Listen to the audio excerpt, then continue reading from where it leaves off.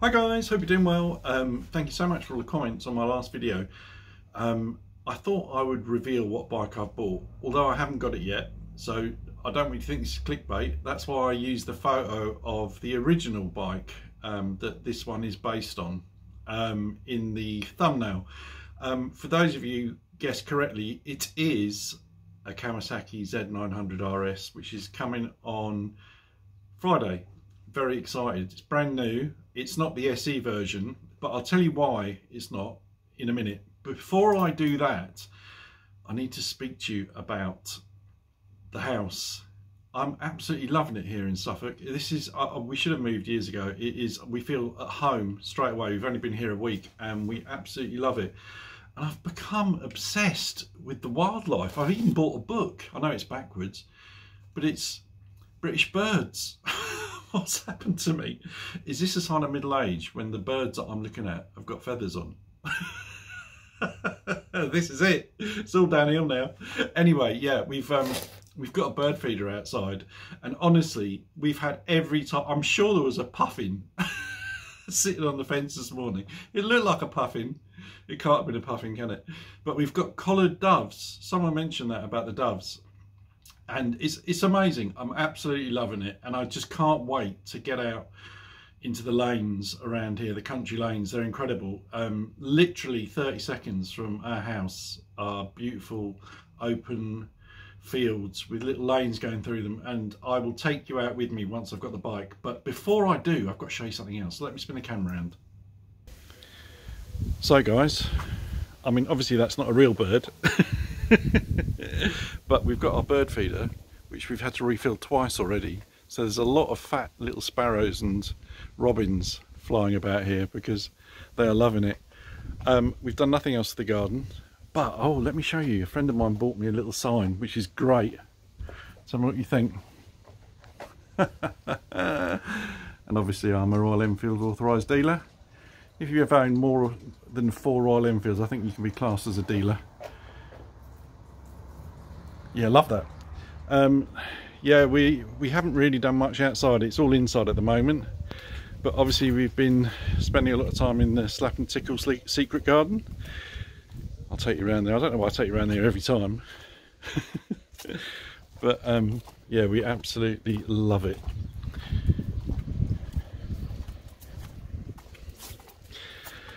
So the debacle with the pressure washer. Oh my god, I bought a hose because you need one apparently. For those of you who just bought a pressure washer, you need a hose as well. Who knew? And not only do you need a hose, guys, but you need a tap. I'll tell you what. Luckily, we have an outdoor tap. Unluckily, it was seized, so I sprayed it with WD-40 and it loosened up.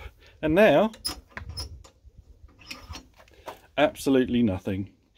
And before anyone says you've got to go and twiddle with the stopcock, I have twiddled with every single stopcock I can see. And it does nothing. So there's a hidden stopcock somewhere, and we need to sort that out. So I'm still struggling with the pressure washer, but yeah, that is great. Thanks, Sean.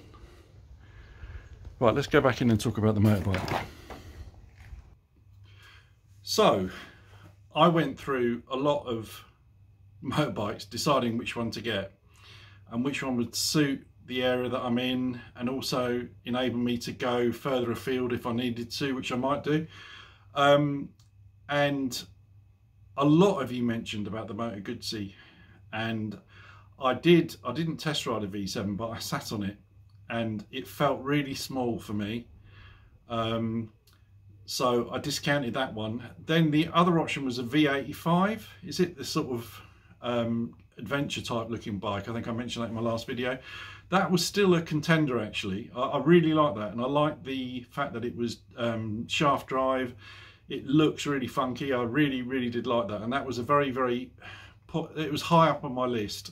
The Speedmaster, I couldn't find one that was in my price range that I was happy with, and the other one that was on my radar for quite a short time, if I'm honest, was the V100 Moto Guzzi, which is a big touring one with I think I said, with the little fins that come out of the side.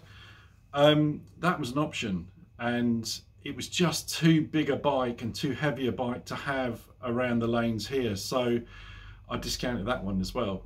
And then I went out on the Z900RS Kawasaki and absolutely loved it. I've been out on one before and I'd forgotten how much I loved it and how comfortable it was. For me, being 6'4", I'm just over 6'4", and the seat height on that I think is 835, and it really makes a difference. It really feels roomy for me, which is a big thing, and the power is incredible. I mean, that engine is incredible. I know a lot of people have said that the throttle's snatchy. The one that I tested didn't seem to have that problem, but I can live with that, and the looks of it are just to die for, in my opinion. The one that I really wanted, so I was thinking of getting the SE, which is a special edition, I think, and that's got the upgraded shocks and Brembo brakes and stuff, and it was lovely, really nice. I wouldn't have been able to get a brand new one for the money I was paying, but I could get a 2-year-old one. But the thing that put me off about that bike, it was lovely, and I could see the benefit of having the upgraded shock, etc., but it was the gold forks. I just didn't like that. I really liked the fact the original kind of not mirrors the Z1, but you can see the similarities, and the original one never had gold forks. The SE also had gold wheels, and I just wasn't sure if it was too much. But what I wanted was the green and grey. I think it's called the yellow ball. They do it in a green and a yellow for the non-SE version, and I, by luck, came across a dealer that was selling pre-reg ones. So they'd literally pre-regged them last month, so brand new, and they were doing them for a really good price in the yellow and green. And when I saw it actually in the flesh, that is like a metallic yellow and green. It's incredible. The paint is incredible on that bike. Let me spin the camera around because I've got one set up on my other phone. So this is exactly the bike I'm buying. So it's the metallic green and the yellow. This is, I think it's a 2024 colour. But there's a lot of colours that they've done before. The Jaffa orange I loved as well. And they did a 50th anniversary red one, which was a couple of years ago, which I also looked at because I loved that. It didn't have the gold forks, but it had gold wheels, and it looked really, really nice. But in the end, I just loved the yellow and green on this model, and I don't think, apart from the colour, that anything's different than the 2023 model. Oh, except for maybe, let me just zoom in on that. So that little sign on the side says 900 double overhead cam, which is what it says on the original Z1, whereas the 2023 Z900RS says Z900RS. So this is more in keeping with the original Z1, which I thought was really nice. But everything else about it I absolutely loved, and I didn't want as I said, the gold forks. It's got more than enough power, more than the Bonneville. It's got a lovely seat, really wide and really comfortable, enough room for my other half. I've ordered the rear pillion grab rail, which looks really nice. I love everything about it. So guys, I hope the ones that didn't guess are impressed with it, and well done to the guys that got it right. It's being delivered on Friday, and obviously I need to run it in, and I'll be doing some videos round about the little lanes around here, and hopefully meeting up with some of you guys who are in the Suffolk, Norfolk area. So thank you very much for all your comments and your emails, guys, and I will catch up with you soon. Ride safe.